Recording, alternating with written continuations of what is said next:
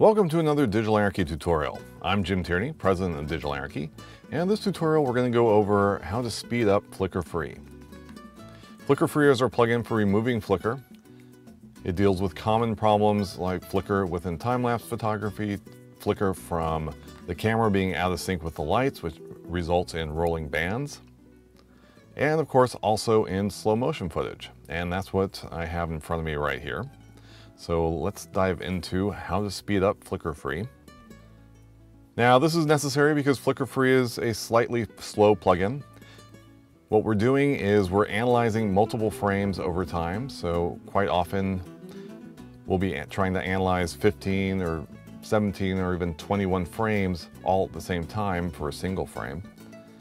And so this results in it being a little bit slow, but there are some ways that you can speed it up, and that's what we're going to talk about.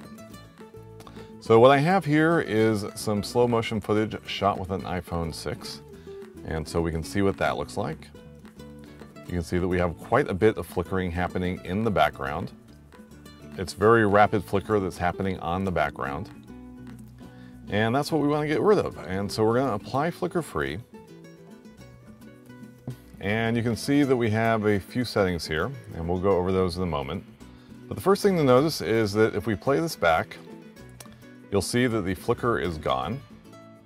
And the only change I made from the default settings was to change the sensitivity down to 10. Usually with the type of flicker that you get from slow motion, having a sensitivity around 10 is very useful. Really the only thing that takes a higher sensitivity is time lapse. In that case you would set sensitivity to 30, but that's the way it starts off with the time lapse preset. But the really important parameter here is the time radius. That's telling Flicker Free how many frames it wants to analyze. So in this case, you're telling it to analyze 8 frames before the current frame, 8 frames after the current frame, and then the current frame itself, for a total of 17 frames. So for every frame that Flicker Free processes, it's looking at 17 frames before and after. Well, 8 frames before, 8 frames after, and the current frame. So it's analyzing 17 frames for each frame of video. So that's a lot of processing. And so you want to have time radius set as low as it possibly can be. You can set it really as low as 3, but more practically, what's going to work is around 5 or 6. That's probably the lowest you're going to be able to go in most cases. And in some cases where it's difficult to remove the flicker, you'll have to have the time radius set to 10. But one way of speeding it up is to lower the time radius as much as possible. Also, sensitivity itself, you want to have as high of a value as possible. What sensitivity is telling Flicker Free is how small of an area to analyze when it's looking at the images. And so the lower the value here, the smaller the area, thus the longer it's going to take to analyze each image. So as you can see with this, a sensitivity of 10 works very well. And that's usually the first place I would start if you have like rolling bands, or if you have the slow motion flicker or something like that. Again, with time lapse, you can set it to 30 and it usually works great. And so processing time lapse is a little bit faster than processing other types of flicker. But with most other types of flicker, you want to start at 10, see if that works. If it doesn't, drop it down to 5, drop it down to 3. But just know the lower you set sensitivity, the longer it's going to take to render. So set time radius as low as you can and set sensitivity as high as you can. And in both cases, those will help your rendering speed. Now you'll also notice that we are in After Effects, and After Effects itself is the fastest host application for Flicker Free. And that just has to do with how After Effects handles processing all those frames. You're not going to see a massive speed increase, but you will see it improve by a factor of 2 or 3, so improve the render times by 200 or 300% over something like Final Cut Pro or Premiere Pro.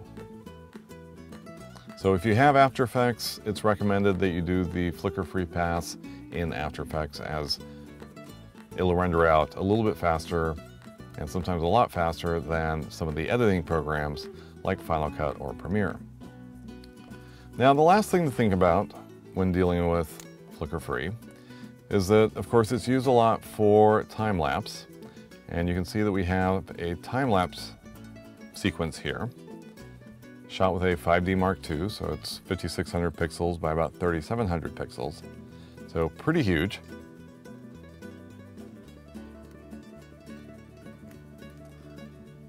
And you can see the time lapse of the San Francisco Bay Bridge. And this is at full resolution. Now, if you're doing an HD video and you're going to have your time lapse within the HD video, I would not recommend applying flicker free to the raw image sequence because it's 5600 pixels by 3700 pixels. It's huge. And that's just going to take forever for flicker free to analyze. And especially if you're going out to HD, there's really no point in having flicker free analyze the entire original image. So the better solution is to create an HD comp.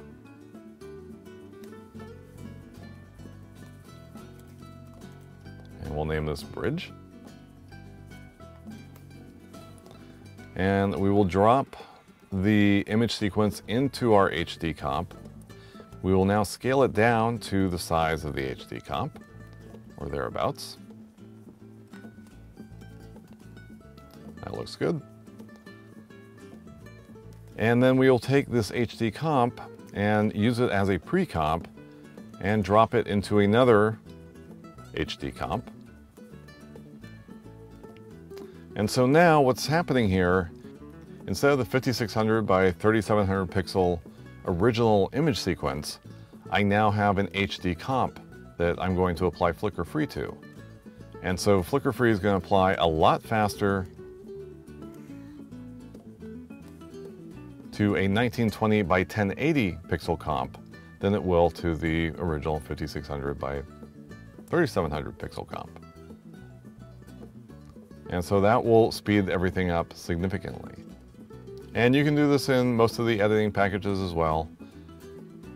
You just want to drop your original image sequence into an HD timeline, and then instead of applying flicker free to the original image sequence,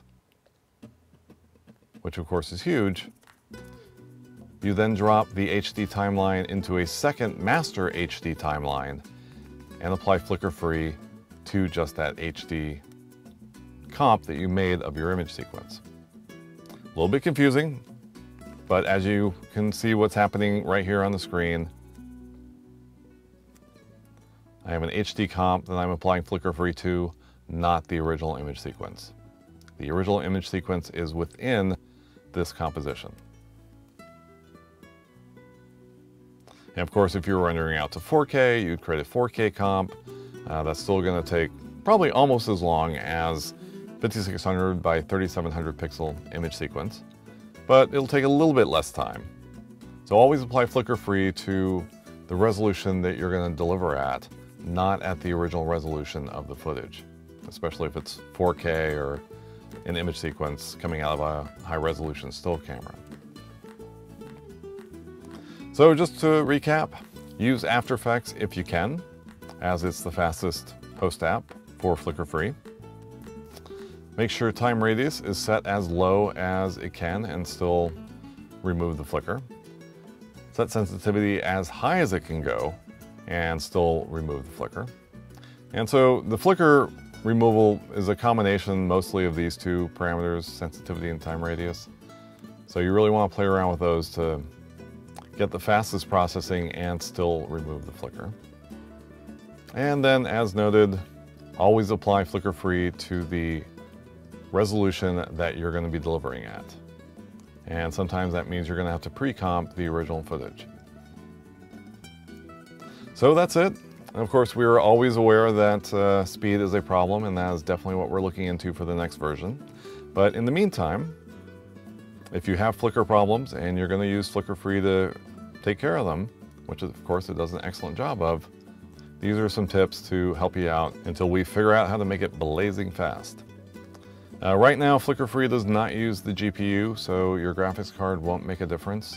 Obviously, that's one of the things we're going to be looking at for the next version to see if that's a way we can speed it up. But right now, it's just based on the raw horsepower of your computer. So hopefully you found this useful. Check out digitalanarchy.com for all of our products and a lot more tutorials and demo files and even free filters like our filter for adding flicker to video, which is called Flicker Freak. So there's lots of free stuff, lots of tutorials, lots of good things over on digitalanarchy.com. So thanks for joining me, and we'll see you in the next tutorial.